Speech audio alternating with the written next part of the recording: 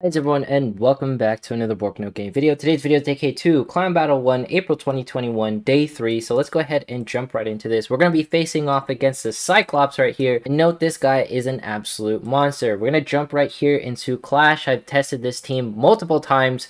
Please, Clash, do not fail on me now. I will make weird noises. I don't even care.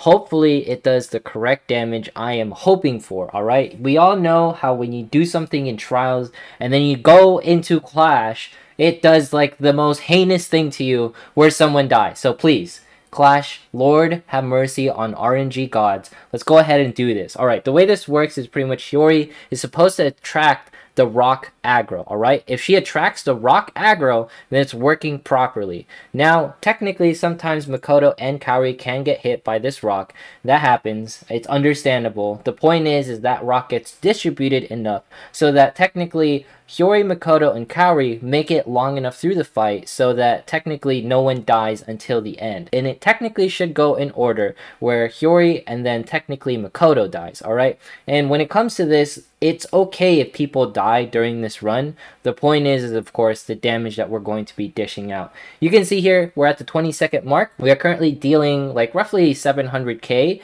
and yes, this is what I like to see. Hopefully RNG keeps going. Please. Alright, we are still able to hang in there. Makoto needs to cast her Yubi before she pretty much passes out. Okay, Makoto, you're pretty much right there. She died. It's fine. We're at the 900k zone. This was the goal. Okay, I will take that. It's not like the best run, but it's an okay run. This is the run that I wanted to showcase to you. Yes, it's in Clash. I've hit like some higher numbers, but this is definitely one of the best that I can do when it comes to that. So hopefully with this comp that you just saw, you can use it in some ways. The key parts is Hiyori matches the stars with pretty much Makoto and Kaori, or at least Kaori is at 5-star. The thing is if Kaori is at like technically like 4-star, right? Let's just show like what happens. She'll pretty much like die. Like the tanks won't really work out. And let's go ahead and bring my Makoto since she's 4-star. We're going to run this team again with less stars. And of course the damage will be varying, but I want to show how much it will vary because it's kind of interesting to see stars really affect the fight this much, because I would not be able to deal this damage if it wasn't for the fact that Hiyori is 5-star, alright? If Hiyori was 4-star, I dealt way less damage. I tried this team yesterday and I got like 700k and it just wasn't like running it for me. So when I saw like someone was like, hey, you know, you can get this number, thank you to that person, you're absolutely amazing, I love you. And now we're going like this section where it's like 900. But when it comes to this, obviously it's harder to achieve, and Hiyori wasn't really a thing to be main because a lot of people were like, no, you shouldn't focus on Hiyori, you should focus on Monica or Tamaki and stuff like that. Yes, that is the case if you're working in PvP. Hiyori for me was honestly a waifu because, you know, I have a thing for pretty much the ears and stuff, because if you notice like the things that's happening with Hiyori and Kaori, they have similar things with the ears, if you know what I mean. So they were waifus. So Hiyori was just a happy accident in some ways where I just showed my dedication to her. But you can see here the damage is dramatically different, right? It is 749k. I would have lost out on 150k damage if I ran the team with pretty much 4 stars, right? So now you can definitely tell how stars can play an important role on your DPS, okay? Let's go ahead and show the team that I'm going to be running for pigs just so you guys can see it. It can be either Nozomi or Miyako. It's up to you which one you want to run, and then we're just going to go ahead and go with this Makoto. Now, I only picked Nozomi because she has some buffs, but the damage variant is like 10 to 20k, so you can go with either. Or one more pig comp that can actually work out for you. It's actually an interesting one that I like quite a bit, and I wish I could run it, but I don't have like the comps to pretty much pull it off. So you can see here, pretty much everything's going fine. Tamaki, I did this yesterday. She acts as like, you know, the damage negator so that UB doesn't happen as often in order to pretty much keep our Makoto alive. Makoto is very prone to death in this situation. When she dies, pretty much my damage plummets. And I want to bring like a Yukari or something to pretty much keep her alive, but honestly, it's not worth it. And I've tried tanking with Makoto. There are some situations where she can do it. We're going to show a video on how that pretty much works, but it has to be for that specific situation, right? So note that waifus definitely can work depending on the comp. Like, for example, Hiyori doesn't work out that well on other bosses, but when Hiyori is at 5-star with Shinobu and with that comp specifically, with Kokoro at the end, it just works, right? It's more about the stars, like you saw, which I don't like saying that, but I just want you to know that is a thing and that is what's going to be occurring. That is actually insanely high damage for that comp in particular. But let's go ahead and show you something that's very, very different. You can see here Suzume is on board. Suzume, the maid, the one that, not everyone really advocates for, but she is here, she is with us. Let's go ahead and see this, and note, this is actually enraged pigs, all right? It's not even normal pigs. So technically, this is even harder, but enraged pigs is actually better if you can survive it, because you get more TP boost from the damage that he's going to be dealing, all right? So you can see here, Suzume is a defense breaker, if you didn't know. So the way this comp works is that Yukari pretty much heals Makoto, and Suzume heals the backline, which is pretty much our archers. Note that Suzume doesn't work out as well on a magical comp, because I believe her pretty much defense reduction is only physical based, right? So let's wait for that UB that's pretty much going to be casted right here. And yeah, note that it's pretty much that one, like, blue shield sword thing. So there's no little staff, so that means it's physical oriented. Also, the damage is absolutely insane. Like, it's jumping to like 400k already, and it's at the 20-second mark. Note that the last 20-second mark, that's where all of the damage occurs. And it's one of the things that it's really weird to say that the last 20 seconds really matters. But look at what's happening here. We're at 520k. Can we reach 600k with this team, with this Suzume comp, the one comp that technically shouldn't work? Yes, this person was able to achieve 658k. Thank you to Yiting Tiangsong. I don't know if I said that right whatsoever, but that really opened my eyes. If you're wondering, Bork, did you try building Suzume? Did you try this? And yes, I did try it. Was it as successful as the one you just saw? Let's go ahead and find out, alright? Suzume is right here at 2-star. Alright, you can see here the fight is pretty much starting. Everything is going well so far. But as soon as everything pretty much boils down to it, Makoto cannot get enough heals from Yukari, okay? If Yukari had pretty much 8-6, this would be absolutely fine, but she's not 8-6. So Suzume does absolutely great for pretty much the defense breaks. And if I timed it right, where I'm actually, doing, Suzume's defense break, and I'm casting Suzume's, pretty much UB and Shori's UB at the appropriate times, then yes, I would deal more damage. But I'm definitely auto life. I don't trust myself with the manual button. I haven't had too much success with it. So I'm pretty much going to keep going down this route, okay? Now, you can sort of see in this team, like, there are weaknesses if you run it in auto, okay? And that's just going to be because, like, Suzume's UB is going to be a huge factor when casting, pretty much the archer UBs. This isn't bad damage. This is actually similar damage to my other team, right? Where I was running it with Tamaki.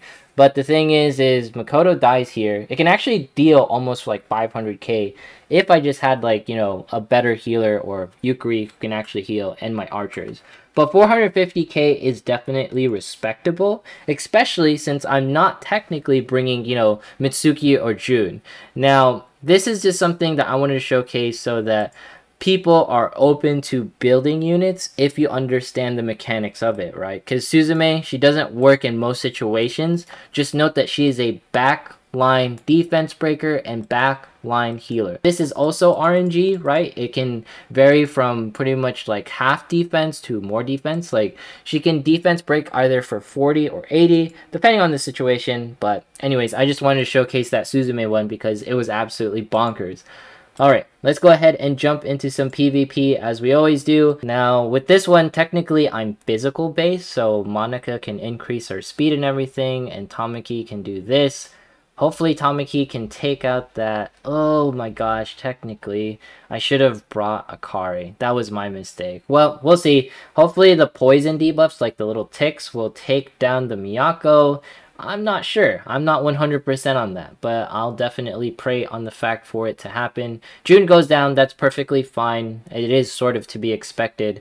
Those ticks of poison are helping take down that Miyako. If we can take all these units down right here, we should be okay. With Monica and Mitsuki pretty much working together, there is some hope left, okay? There is some hope left. We take down the Kyoka, which is absolutely phenomenal. Hopefully this Nozomi can, oh no, Nozomi cannot stay alive. Alright, this is where everything pretty much goes into clutch mode. Now, let's go ahead and do this. Oh, the misses, don't turn into the ghosties. Okay, we took down the Maho, not too much there. That Monica blind is huge. Can we take, okay, we managed to hit the Tamaki, that's fine, that's really good.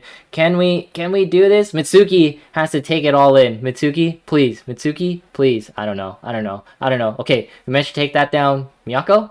No, Miyako and Maho, I've run into this situation before. They're just way too strong together. Okay, let's see. Now, as far as like clan battle and all that stuff goes, I feel like it's better than last clan battle, only because I get to experiment with characters like Suzume and Hiyori a little bit better. Suzume was still at 2-star, by the way. I'm not sure if you guys noticed that, so it doesn't take too much investment to pretty much build her. And the Suzume shards that I got, they're probably from Dungeon. And if you're wondering, how did I get the rest? Yes, I DA'd for her. Because Suzume, she is a waifu. And I just wanted her to work because she's a maid. And who doesn't love a good maid waifu? And when it came down to it, I don't regret my decision. Because Suzume will definitely have her time to shine. Once I have the archers in place, once I have Yukari in the proper places. But it was just something so cool when I saw it on video. I was like, oh man, I gotta try that. So thank you to Zero Yue for pretty much sharing that Suzume information. He's always the one that's finding stuff. Thank you to Sage for finding information as well. Alright, let's go ahead and see how this pretty much flows. We're keeping alive right here. And note here, this is like an absolute like AoE monster of a team. Because you have like Hiyori, Mimi, Saren, Mitsuki. Like they're all just coming at you at the same time. And if Nozomi can hold the line right here, they're just pretty much going to be getting hit by AoE after AoE after AoE. I know that, you know, Shizuru is there to block the physical attacks, but there's so much stuff going on here. Now, this Miyako is definitely tanking everything like an absolute champ. And I know Shizuru actually has some heals on her. Alright, we managed to take down that Miyako. Here is the clutch part. Can Shizuru stay alive? Seconds. Alright. 6 seconds left and we managed to take down that team. Definitely a hard one. Now, I also am very curious to run that team in actual battle arena, but, you know, we'll see how pretty much that works out. This is Reno comp. Hopefully we can stay alive, but I doubt Eriko can stay alive with this pretty much comp, and it's really strong because pretty much what happens, Lima stays back. That allows Mitsuki to poison everyone because everyone's so far up front. Not to mention Reno can kill everyone since everyone's so up front. So it's just one of those things where Reno comp, if you have enough power, then technically you can take it down. By enough power, what do I mean? You have pretty much like, you know, a little bit better gear, a little bit more stars. That's pretty much what it comes down to at some points in Arena. When it comes to Arena, it's more about stars. In CB, stars are one of those things where it's more important on your DPS. I want to talk about one more thing where I pretty much messed up, and this ran my Needle Creeper team from 700k to 600k. So I actually upgraded my Saren to 9.3, and we're going to go ahead and go into my clan battle and show my personal logs, because this is something that hopefully you can avoid, alright? So you can see here, I dealt 734k on this team, and then I dealt 676. It's the exact same team. The only difference is the fact that Saren went to 9.3, I believe.